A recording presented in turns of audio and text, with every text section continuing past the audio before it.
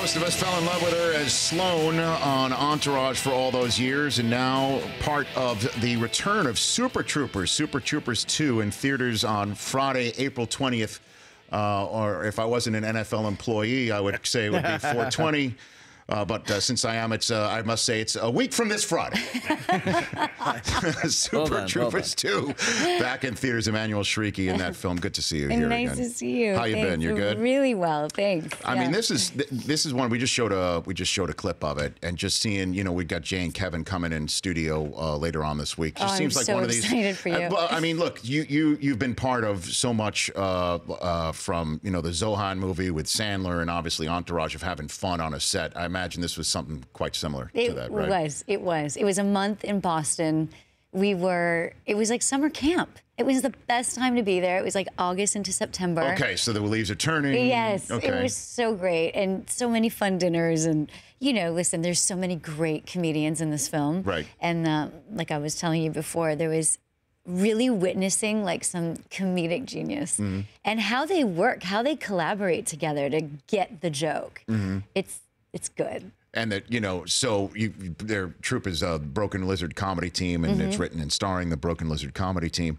So who, out of those that were also in this film that you got to be on the set with, were you there when Rob Lowe was there too? Or? Yeah. Okay. So my character actually works with Rob Lowe's character. So I was there for the entire time. So the only one that I didn't get to spend any real quality time with was Linda Carter. Wonder Woman. I mean, but she's going to be at the New York premiere. Okay. So I'm going to make sure to get a picture royalty. with her. I mean, Linda Carter's royalty. Didn't she just get a star on the? Hey, I think she did. I don't know, but she deserves it. She deserves it. Certainly, again, the 12-year-old version of me would say she deserves it.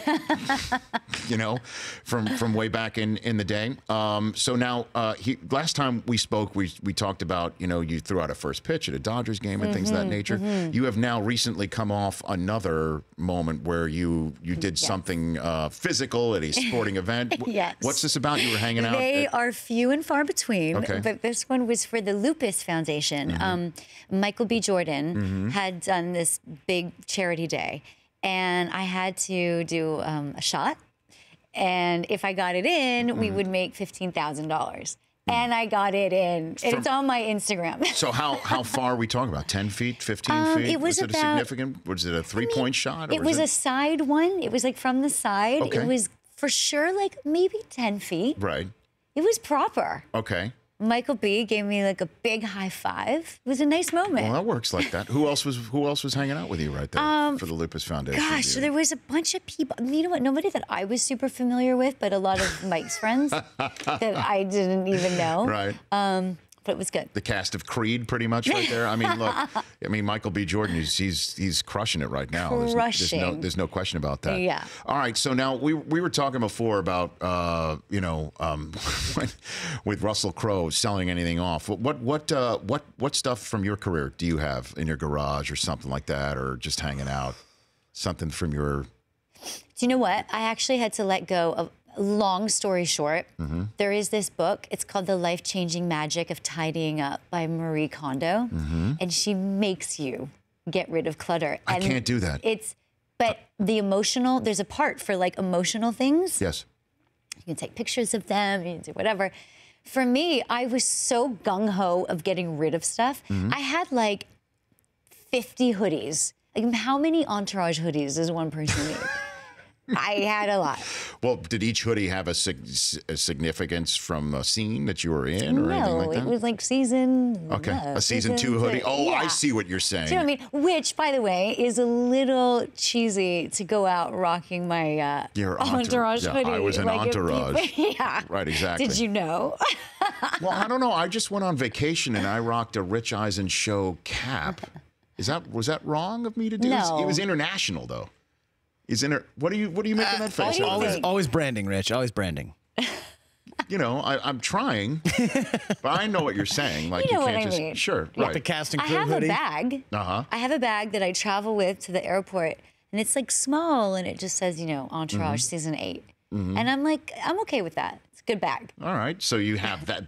So you're not getting rid of all that stuff. No. Okay, and then Del Tufo, we had this before too. We discussed this. I don't know if you heard it in the green room. Mike, our audio executive, as he likes to be called, Yes. was asked a question because for some reason we're giving him a platform to answer questions and people are asking him for advice. Somebody asked you about what a great idea for a first date is. Yes. Okay. Oh. Okay. And you want to tell Emmanuelle what your idea great for a first date is? Helicopter ride to Catalina, dinner, and back. Yes. Really, for a first date? A first date? Somebody that you've just met? Hell yeah. Really? You want to make an impression? You wouldn't be totally freaked out if somebody... No, I would be like, wow, this is your first date? I can't wait to see what the second date is. That would be a flight to San Francisco for dinner. Dude, See, don't act like you have a plan. I actually did that. Done this so before. funny. I actually did do the San Francisco thing. Oh, I did do that for a date. Right after I got divorced. Now it just gets creepier. See, so that's not a problem. To me, that seems pretty damn aggressive. No, you want to know why? Because I feel like these days, your first date, you've already done so much research on each other. Like there's no blind dates anymore. It's like you have the internet and you have the whatever, all these... Twitter, Google, all that it. stuff. So you really have an idea of like who this person is. Okay, so if you find out that this person is somebody who works a soundboard but refers to himself as an audio executive, okay, wears cargo shorts all the time, and on top of all of it, has his own Ustream on Friday night where he sits in his apartment and condo. Come on. Condo. Okay, condo. Come on. And DJs for all those who are watching live via Ustream. That person offers you a helicopter flight to Catalina. You're still in? I mean, listen, if that person Yes. is into all of those things, yeah. Oh my All right, Del Tufo, you're in. Wow. I have no comment. Now, you're so sweet. I mean, are you saying that just you're to the be nicest nice? person ever. No. Yes. Because when you walked on the set, Chris is like saying, "Oh, I'm friends with Aaron and Michael," we have and you're Erica. like, "Oh yeah, We have Aaron and mutual Michael," and I thought you were just being nice. No, but did I not say? Yeah, Erica Domisat. That's what I'm saying. 100%. Yeah, 100%. Homie. We're going to be at a wedding together at some point whenever they decide to get married. Yeah. Okay. True story. So this is legit. You actually know the people that I Chris do. dropped. I names. do. I do. And you think Mike Del Tufo's idea for a first date is because I thought that's really aggressive. I mean, listen, if like there is some woman that would 100% appreciate that and be like, wow, that was epic. Wow. It's not for everybody. No, definitely not. I always, back in my dating days, always dated somebody after the first date. It was always within 2 to 3 weeks of her birthday. Oh. And then I was always put in a position of like, okay, I kind of like her, but if I now try and make it so special, you know? Yeah, it's a fine line. It's a fine line. I know, but that's why I'm saying a helicopter flight. I'm just trying to get you to say that he doesn't know a damn thing about it, you know? How much is that running you, Mike? Yeah. It's not that much. It's about $425, give or take. Really? Trust me, it's not So that then what would be a no-no from... She's so into this. What would be I know. What would be a no-no for you on a first date then? What would that be? In-N-Out Burger. You know what? That's no, good you too, know, though. you want to know, like, Sure. lame? Yeah, sure. Like, if a first date was like, yeah, so let's go get dinner and go see a movie. I'd be like, no. Really? A movie? Yeah, because there's no conversation. Is that what Zero it is? conversation. It's so lame. Don't get to know each other. You can do that like when you've been dating for 6 months. What if the movie Super Troopers 2? Okay. In theaters near you on April the 20th, a week from this Friday. Well done. Well done, Rich. Otherwise known as 420 by some people. I don't understand. I don't get what's being put down. At Chriqui on Twitter, I follow you there as well as on Instagram as well.